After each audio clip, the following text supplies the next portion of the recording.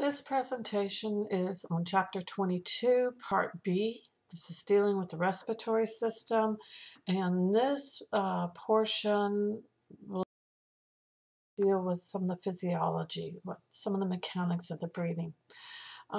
First, inspiration is the flowing of gas into the lungs, and expiration is the flowing of gas out of the lungs. A lot of it is determined by pressure differences between atmospheric pressure and then the pressure that's found in the lungs itself. So atmospheric pressure, that is the pressure that's exerting surrounding the body. If you measure it at 760 millimeters of HG at sea level,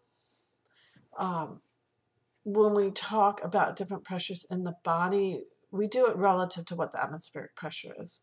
So when we're discussing like negative or positive respiratory pressures, it's compared to that atmospheric pressure. If it is less than the 760, which is atmospheric, then that's considered negative. If it's greater than the atmospheric pressure, then it's positive. Zero pressure would mean that it's equal to what the atmospheric pressure is.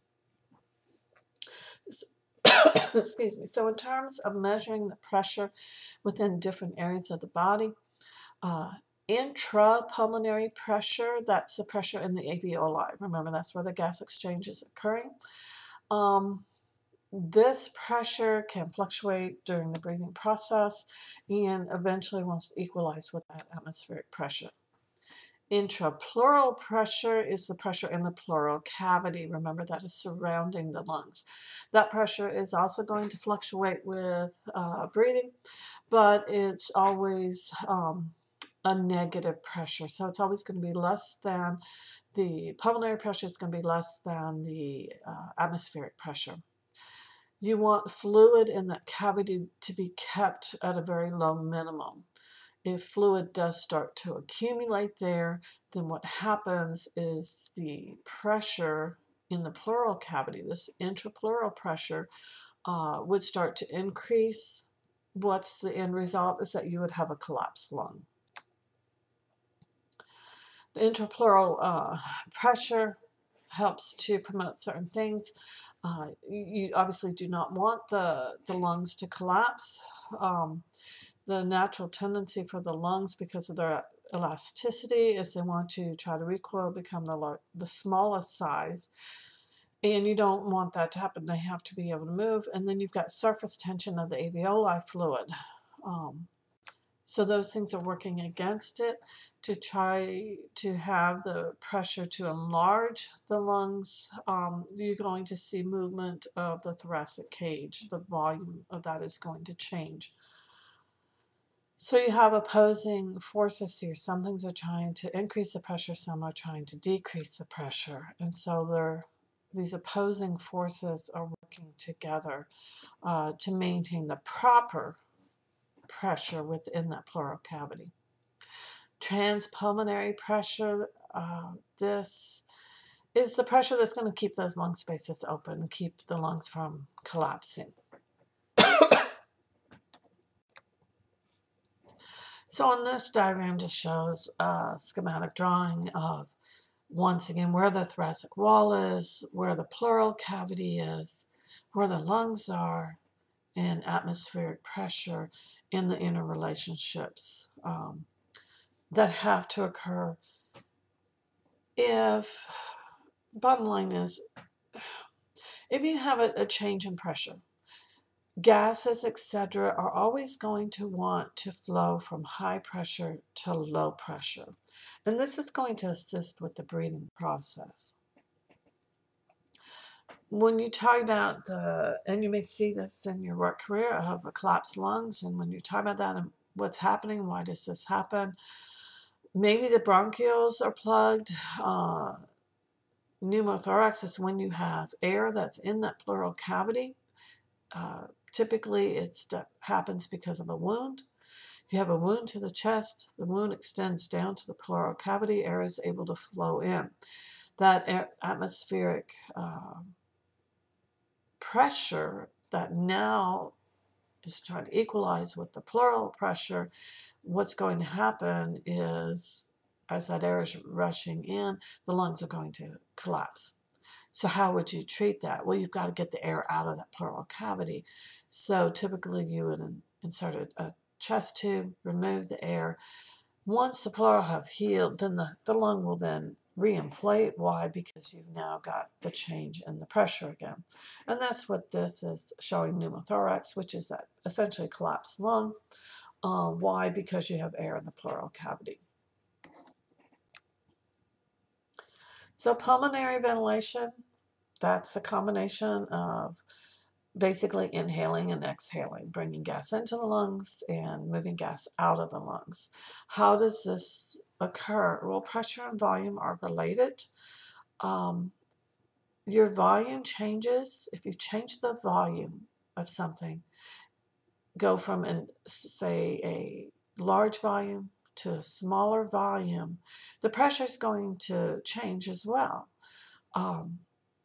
And what's happening is, remember with diffusion, where things go from an area of high concentration to an area of low concentration in the liquid, think of it as a very similar thing. Gases want to go from high pressure to low pressure.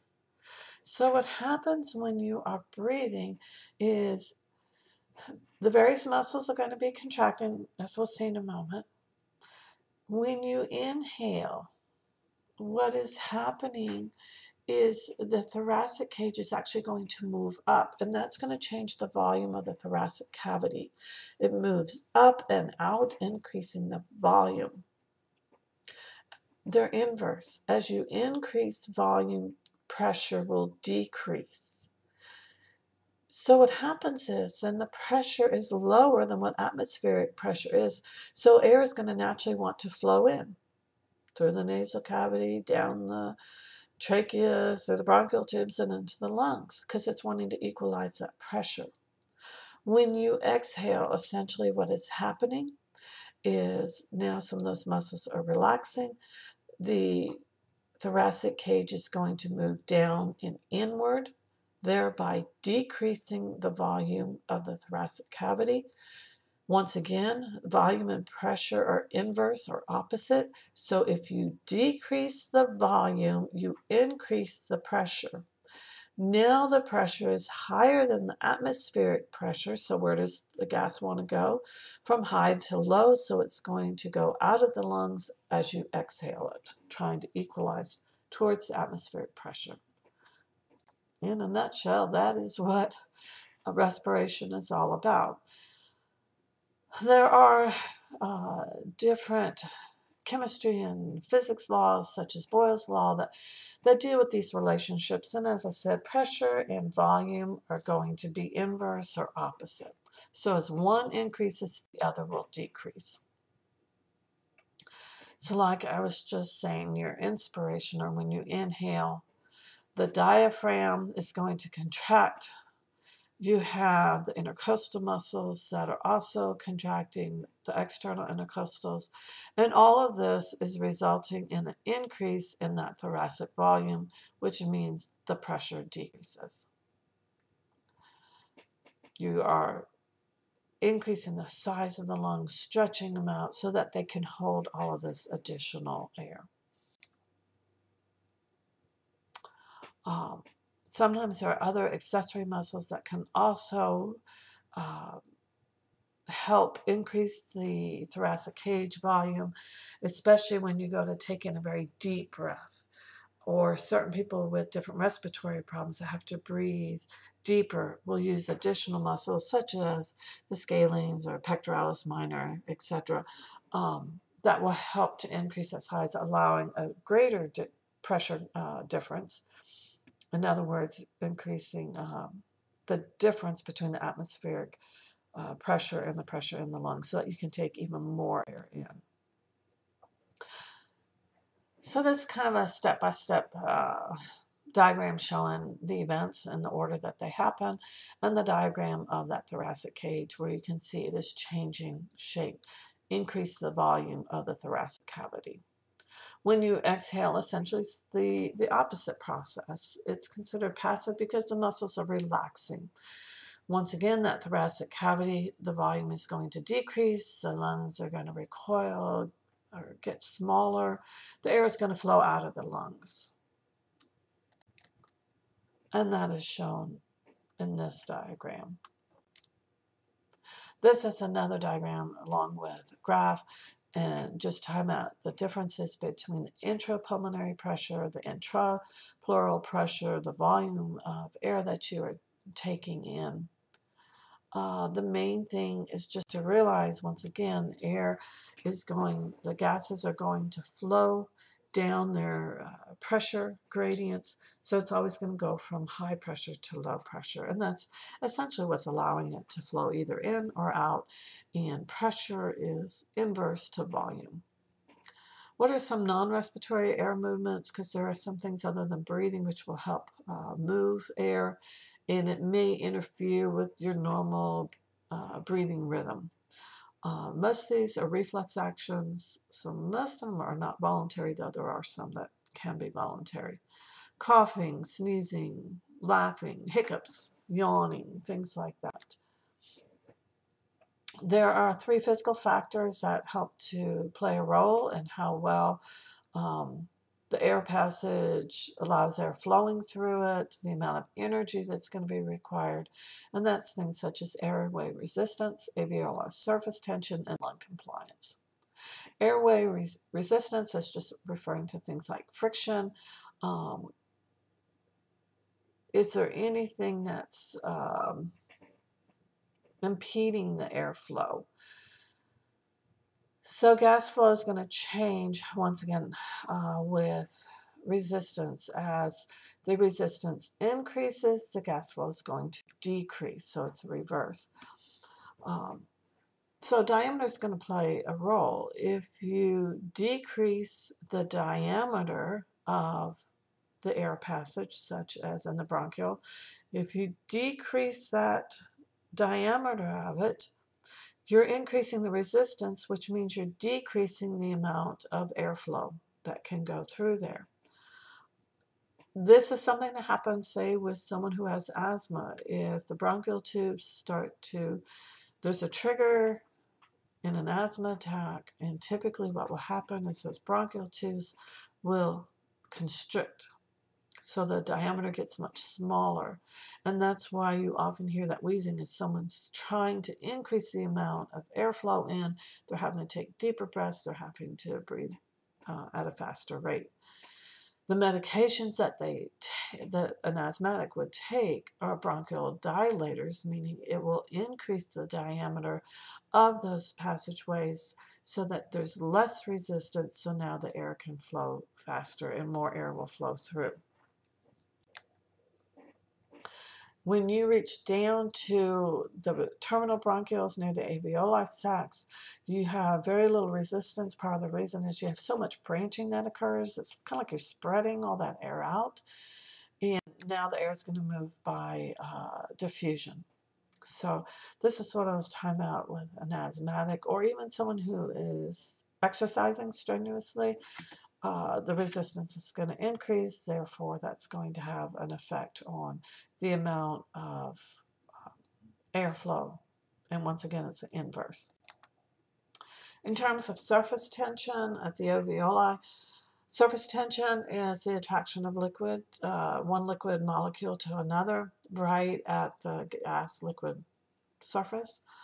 The water tends to have a very high surface tension, and the problem with, if it was just water by itself in the alveoli, there would be a problem because it would trigger the alveoli to shrink and basically collapse.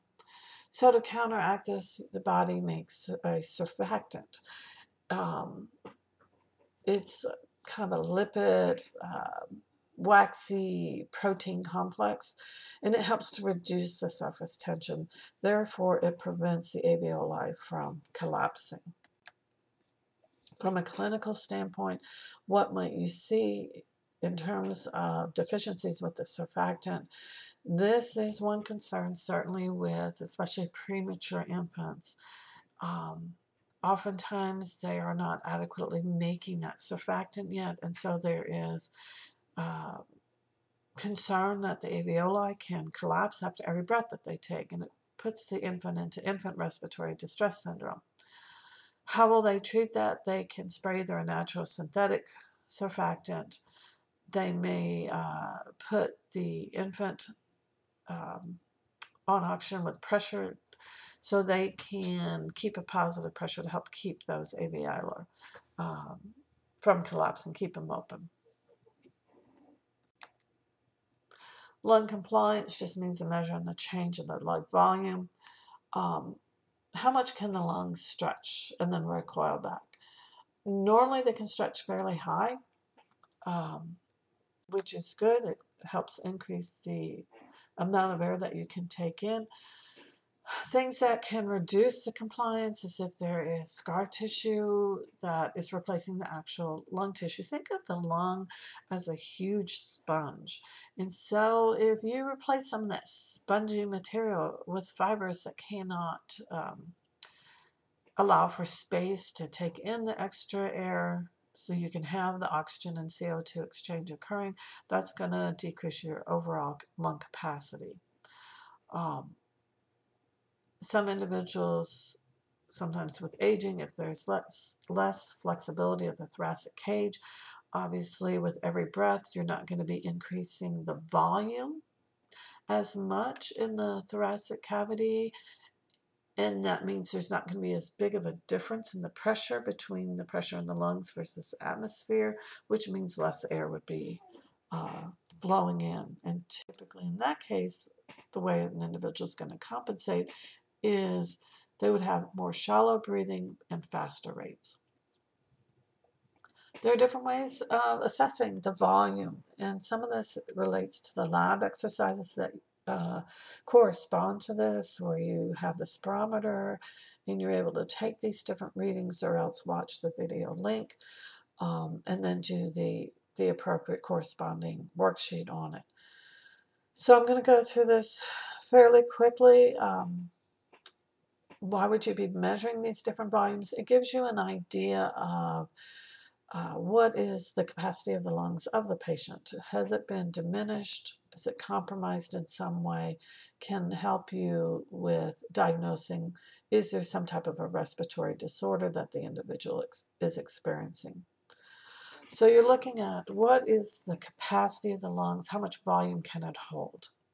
Spirometer is the equipment that we use for measuring the amount of volume. Once again, this is done in lab. So just kind of quickly, tidal volume is the amount of air that during normal breathing is moving in and out with each breath. The IRV, inspiratory reserve volume, is the amount of air that can be forcibly, basically inhaled beyond that tidal volume. The ERV, expiratory reserve volume, is the amount of air that can be forcibly exhaled from the lungs. And the residual volume is the amount of air that always remains in the lungs. There's always going to be some air in the lungs. When you exhale, you do not completely remove all the air from the lungs. It's kind of like, once again, think of the lungs as a sponge. When you put water on it and you soak it, you may wring that sponge, but I don't care. You're never going to get all the water out of it. Same thing with the lungs. You're never going to remove all of the air. Why is that important? Because you need to keep the alveoli open. And so that air that remains in the lungs is referred to as your residual volume. You can calculate different respiratory volumes beyond those initial ones I just mentioned by doing simple math, whether it's adding some of them together, and those are listed here, such as the vital capacity, or what is the total lung capacity? What's the sum of all of the different volumes? And this is showing a graph. This is for a male where they did measures, and you can see how the different volumes basically relate to each other, such as the total lung capacity is all of those, the IRV, the TV, the ERV, and the RV all together. And this is some comparison of an adult male with an adult female, just averages. Obviously, like anything, these are going to vary depending on how athletic a person is. It's going to depend on their age. Is there a predisposing medical condition? Obviously, someone with asthma would be different than somebody that does not have asthma. So these are just averages. Dead space, sometimes they refer to total dead space, which is composed of the two components: anatomical dead space. This is area that, such as air that's remaining in the passageways. And then the alveoli dead space, some of the alveoli may be collapsed, they may be blocked, and so they're not contributing with the respiration at that point in time.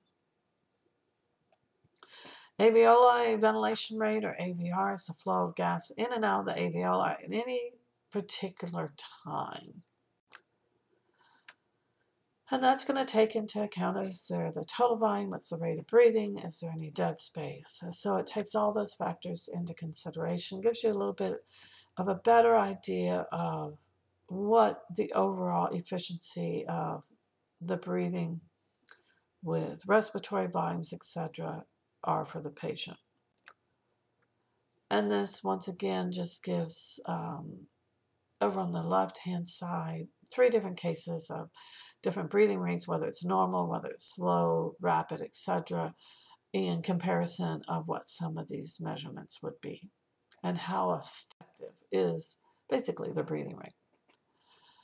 In terms of the gas exchange, external respiration, this is the gas exchange that is occurring between the blood and the lungs. Internal respiration is the exchange of gases between the blood and the tissues elsewhere in the body. So once again, another law from both chemistry and physics is just Dalton's law of partial pressures. So when you have different gases, they're exerting different pressures. All that adds up to the total pressure. Partial pressure is referring to, what we're going to be looking at is, what is the partial pressure of oxygen versus partial pressure of carbon dioxide. So we're going to be looking at, because we're talking about exchange, like from blood to lungs, the partial pressure of, say, oxygen in the lungs to partial pressure of oxygen in the blood. What is the difference there? And once again, this goes through the actual measurements of what that is, how you can calculate what the partial pressure is in atmospheric air for both oxygen and carbon dioxide. Just keep in mind that these pressures, they calculate them at sea level. So as you go up in altitude, so if you were to travel up in the mountains, the partial pressure is going to decrease in the atmosphere. As you go lower, in other words, if you're a diver, you'd be very familiar with this, that the partial pressure increases significantly. If you're a scuba diver, you know you have to account for that. Henry's law just says that gas is going to dissolve in a liquid relative to what the partial pressure is. Ideally, you're going to want, if you have something, a gas in, say, the atmosphere versus gas in the liquid, they're going to want to equalize, essentially what it's saying. Carbon dioxide is more prevalent in the alveoli. Part of that has to do with the mixing of gases, etc., the temperature. And this is a comparison of listing the gases such as nitrogen, oxygen, carbon dioxide, and then water.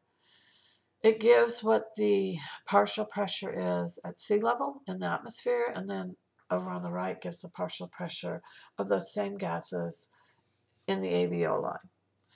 So, just by looking at this table, if things want to move from high pressure to low pressure, some of the remaining slides are going to show this, but this table, I feel, is very clear. Look at the oxygen, the O2. If atmospheric partial pressure is 159, but in the alveoli it's only 104, it wants to go from high to low. So the oxygen is going to flow. When you inhale, it's going to want to flow naturally from the atmosphere into the alveoli. So that means when you inhale, yes, guess what? That oxygen is coming in and it's going to want to exchange. But look at CO2, carbon dioxide. Atmosphere, it's 0.3 versus in the alveoli, it's 40. So the carbon dioxide is going to want to naturally flow from the alveoli out because it's wanting to equalize, goes from high to low. So that's what this is talking about. External respiration is that exchange of oxygen and CO2 in the lungs. And what I was just saying, it's going, you have such a change, such a difference in the numbers. Oxygen is going to want to flow into the blood. CO2 is going to want to flow out from the blood out into the lungs so that you can then exhale it. And this diagram or picture is showing, once again, differences in, if you look in the upper left, inspired air, see how large that red bar on the graph is? That's for oxygen. And if you compare it over on the upper right, because we're looking, this is comparison in those alveolar sacs. The red bar is less. So on the left, it's the atmospheric air, the air that you breathed in that's traveling down through the trachea to the primary bronchi, secondary bronchi, tertiary, and finally terminal bronchi into the alveolar. That partial pressure of the oxygen in this exam is giving is around 160. That bar is fairly high, that red bar. But look on the right and it's lower. That is in the alveoli, the blood in the capillaries there. So how is it going to flow? It wants to equalize. So oxygen's flowing in. Look, the blue bar is for CO2, and it is exchanging in the opposite direction. When you look down at the tissue level, you can see the opposite is going to occur. So in this case, in the tissues, you have the CO2 is high. It's going to flow into the blood. The oxygen is higher in the blood, so it's going to flow out of the blood. And this is what you need to have, the exchange at the tissue level, because the tissues need the oxygen. They need to get rid of that CO2, which is a waste product.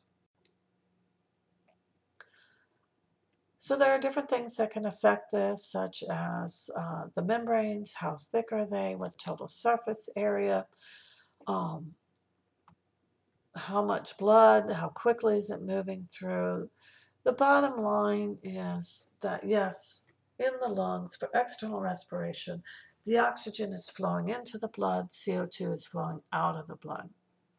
How can you change this? Well, this is in terms of the rate. It's involuntary. There are respiration control centers in the brain, if you remember, that can control the rate of your breathing. How would it control the amount of oxygen that can be exchanged? Well, part of it has to do with changing, remember the capillary beds?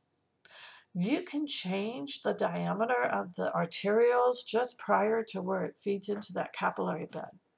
So if you increase the diameter, you increase the blood flow, which means you can increase the amount of surface area of blood that's passing through for increased levels of the exchange of oxygen.